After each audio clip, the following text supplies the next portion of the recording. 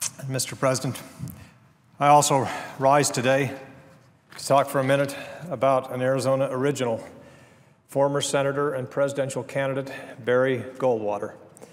Senator Goldwater was no stranger to this Senate floor, having served 5 terms in this body and having been his party's presidential nominee in 1964.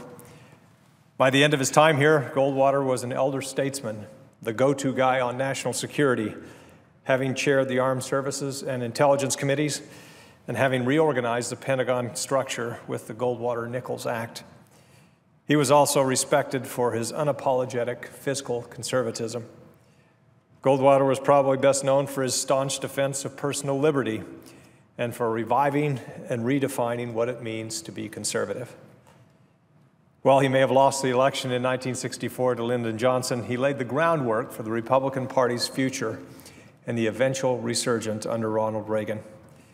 As columnist George Will noted, it took 16 years to count the votes from 1964, and Goldwater won. For many of us, he was a role model. Before I came to Congress, I was honored to serve as the executive director of the Goldwater Institute, an Arizona organization that bears his name and his philosophy.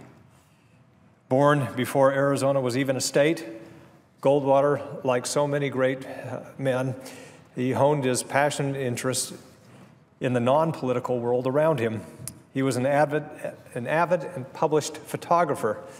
In fact, Goldwater's estate contains some 15,000 photographs, many of them of Arizona landscapes and the people he loved so much.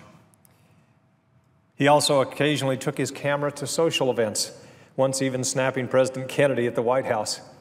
Kennedy inscribed the photo, "For Barry Goldwater, whom I urge to follow the career for which he has shown such talent, photography."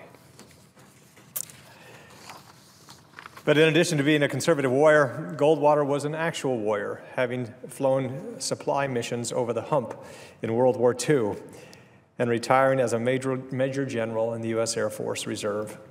He believed in peace through strength. Barry Goldwater was plain-spoken.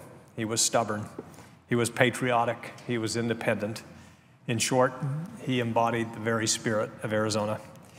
And tomorrow, at long last, Barry Goldwater will be honored with a statue here on Capitol Hill, representing his beloved Arizona. Goldwater may have once described himself as the most underdog there is, but I can't think of a more deserving recipient, nor of a more fitting representative of our state. Well done, Barry Goldwater. I yield back.